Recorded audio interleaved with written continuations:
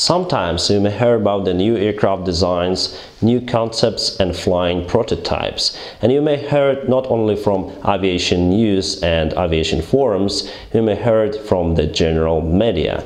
And today we're going to talk about probably the most unique and unusual prototype, the Otto Celera 500L. I call it flying cucumber or egg with wings. Hello my friends and welcome. My name is Dennis. Let's go.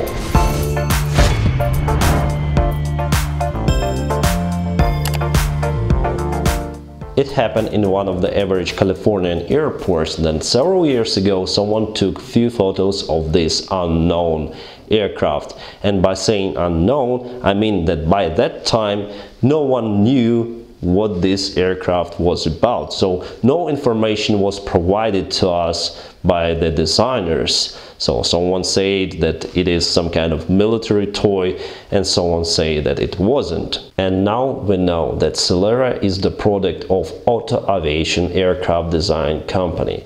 The company named after its frontman, the William Otto, who is the great aircraft designer. He used to work in Los Alamos and for North American. Even though William Otto had a great experience in aviation, the Otto Aviation Design Company was introduced just in 2008, and Celera is the first project of this company.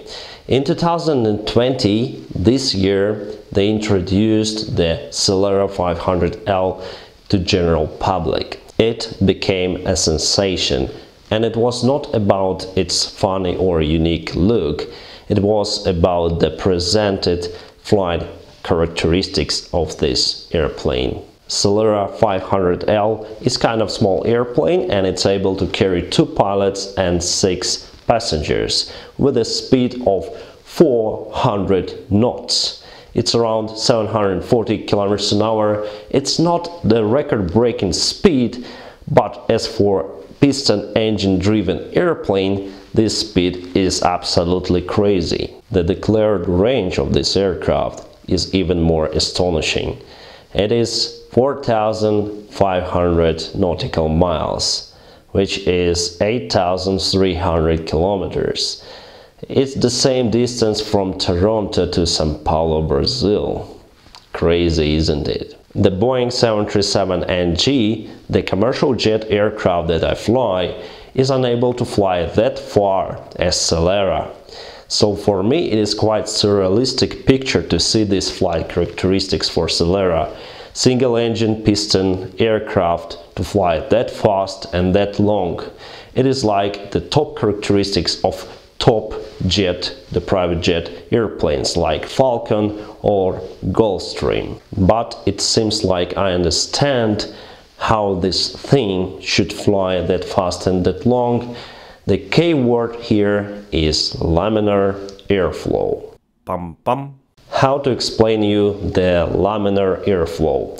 Well, you can compare it with the water flow. You may find it in your bathroom. You can open the water tap and you may check out whether your flow from your tap is turbulent or laminar. If the flow is very still, there's no any bubbles and nothing else, it means that the particles are going with the same speed. It means that the flow is laminar.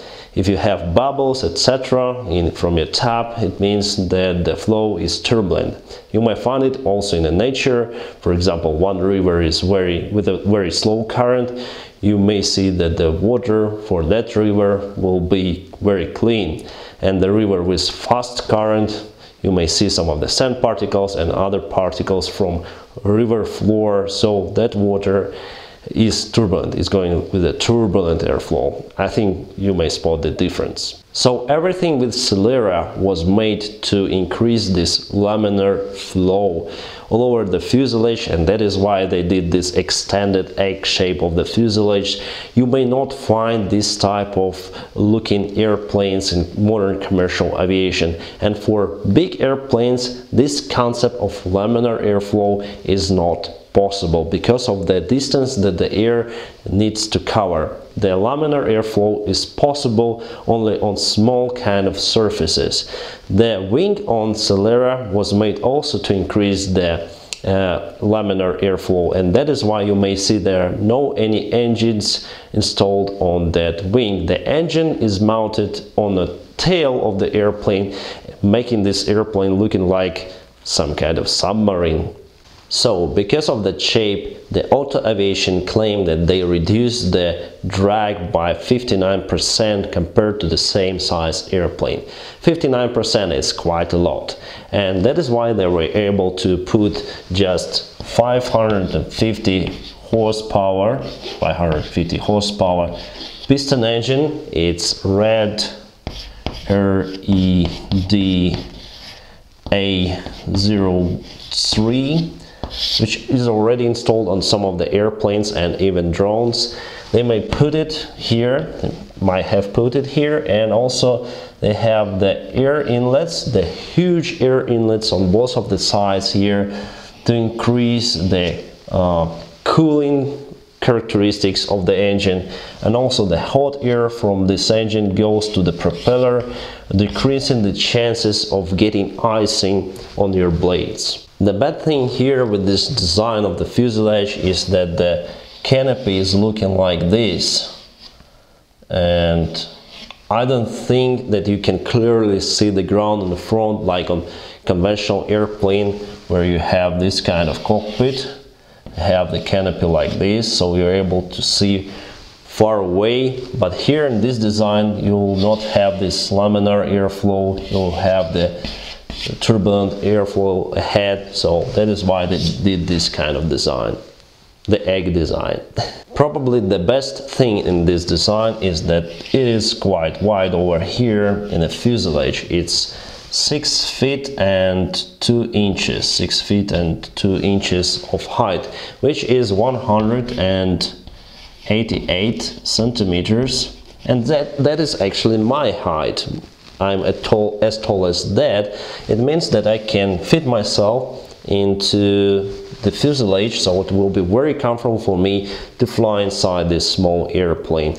6 places, but there is one more modification that should be for more, that is able to carry more than 10 people on board. It's still as a concept, but hopefully we'll see it. My friends, why might this airplane be the game changer, not only for VIP travels, because of course this airplane may compete with private jets, but also it may be the game changer for commercial travels, for regular aviation? I'll tell you just right now, because the claimed price for 1 hour service, for 1 hour flight of this airplane is just around 328 United States dollars. If you compare it with the private jet is more than $2,000 per hour. So it may include the cost for your fuel, for the salary to the pilot, etc. So here we have this price for 6 people.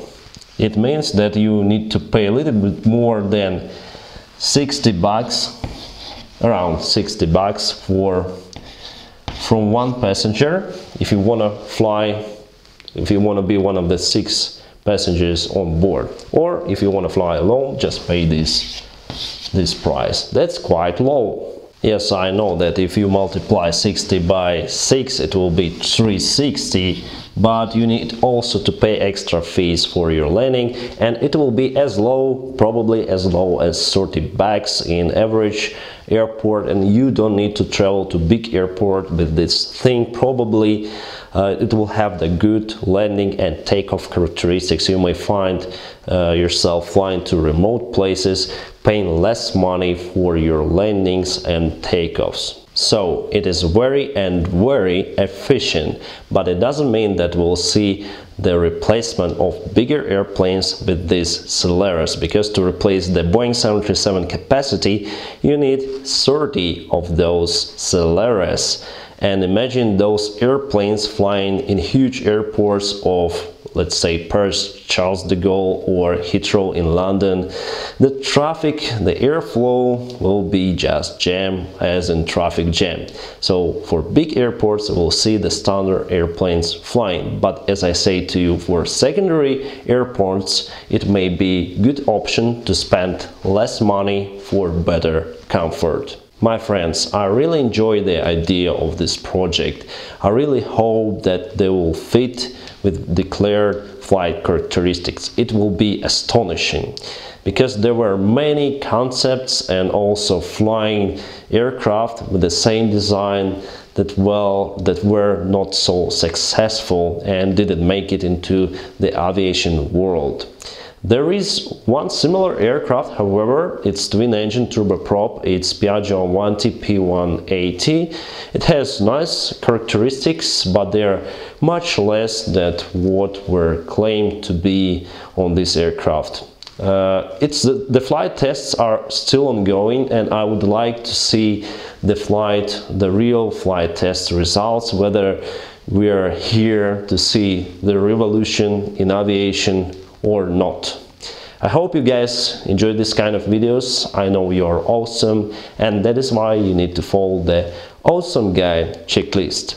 First, just like this video, then subscribe to my channel, ring the bell, whatever it means. Thank you very much for watching this video, and have a great time!